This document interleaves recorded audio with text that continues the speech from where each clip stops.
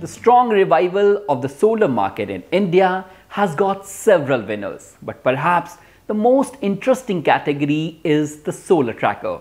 We recently talked to Shugar, the CEO of Nextracker, to know more about the expansion of solar tracker across the world and the works done by Nextracker in India and in different parts of the world. This is Manish Kumar and you are watching the Conversations with Saur Energy International.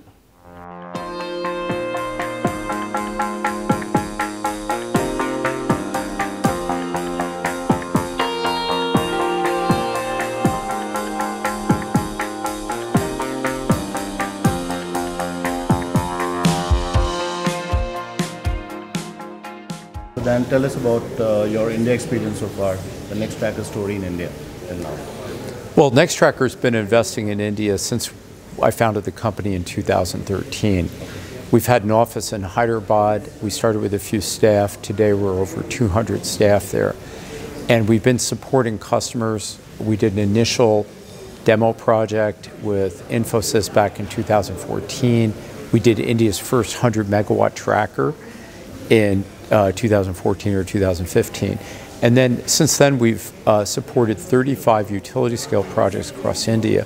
While we've been building our team and supporting these projects, we've executed a massive expansion of manufacturing capacity, and today we're announcing 10 gigawatts of capacity to serve the market.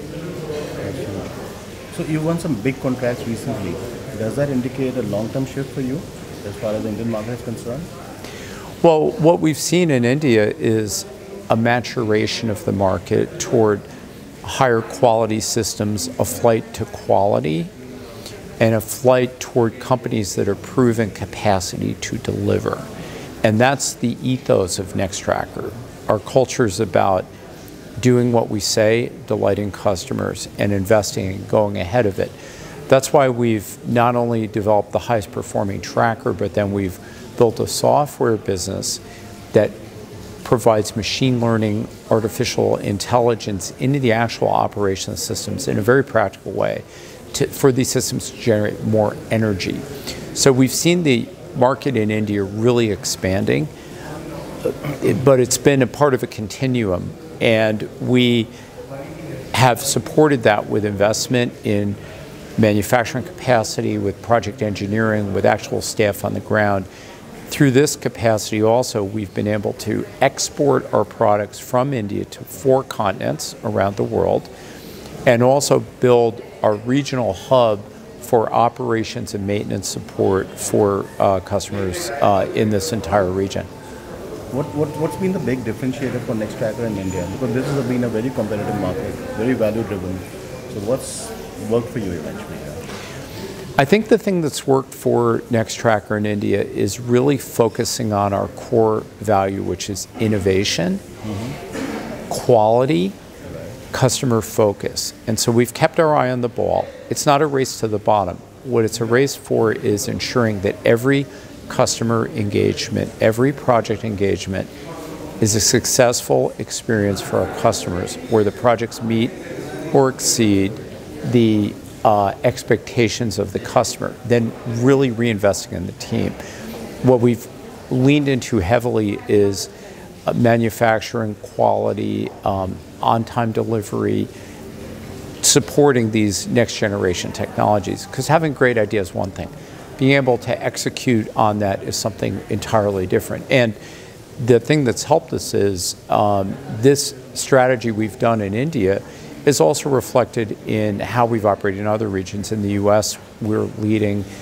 In Australia, we're leading. In Africa, we're leading. And so earlier this year, Nextracker successfully executed one of the most successful IPOs of the year at that time, and it was, we went public in the US. And so our financial position is quite differentiated in the industry, where we have a very strong liquidity position, low debt, and a very strong market cap in the industry.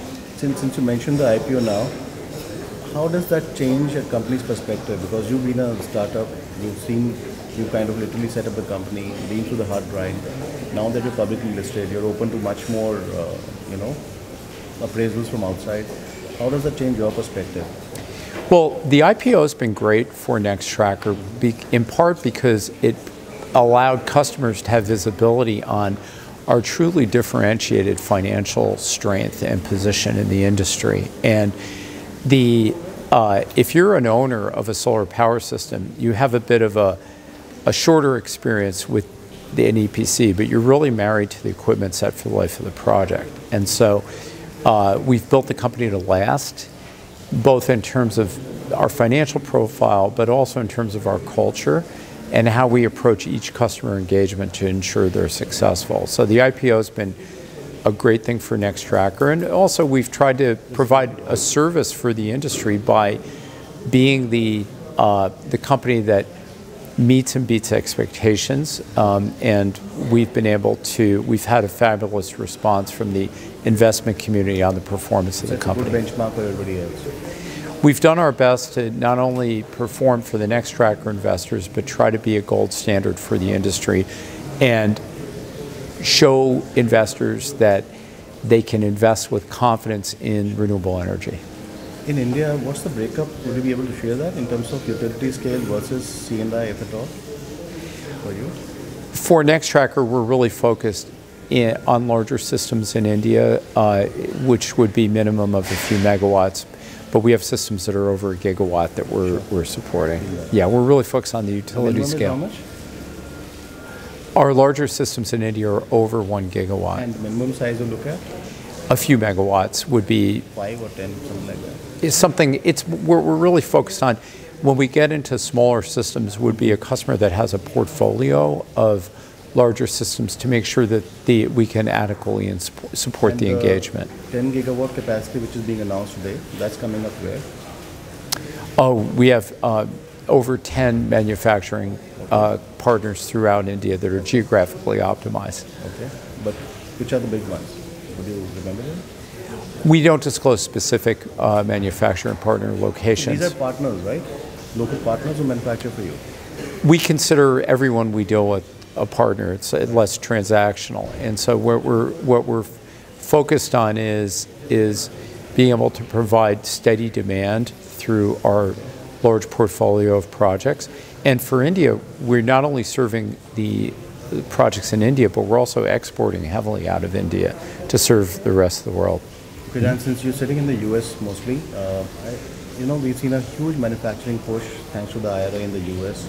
We are seeing the European Green Deal pushing manufacturing in Europe, and of course India has got the PLI scheme and the rest of it. The way manufacturing is coming up very fast everywhere, do you see a situation of a glut in the market by 2026, 25, and what could that lead to? More protective policies, what could happen? Well, we've seen a shift from a globalization, make it the cheapest place and deliver to wherever, toward a focus more on supply chain security, energy security, optimizing logistics costs. Nextracker leaned into this early with a massive expansion of capacity in the United States, in India, in Latin America. And so we see solar as a disruptive, transformative technology in the power sector. What we've seen consistently is the growth of the market always surpasses reasonable expectations. So we've built our supply chain, our company, to be able to serve the market to accelerate the transition from fossil energy to renewable power. And what about Nextracker's own net zero targets? Where are we and what's the plan there? Nextracker is really focused a lot on how to deliver cleaner steel, cleaner operations, and part of the global supply chain optimization has also been to reduce the huge carbon associated with transportation. And so regional manufacturing has multiple benefits, not only for our carbon footprint, but for customers. Okay. But any numbers, years? I mean, are you going to look at, for example, renewable power for most of your operations at some stage? Anything else that you're doing? We've made steady progress on decarbonizing our operation. We'll be speaking about specific numbers in future discussions. I really appreciate this interview. Thanks.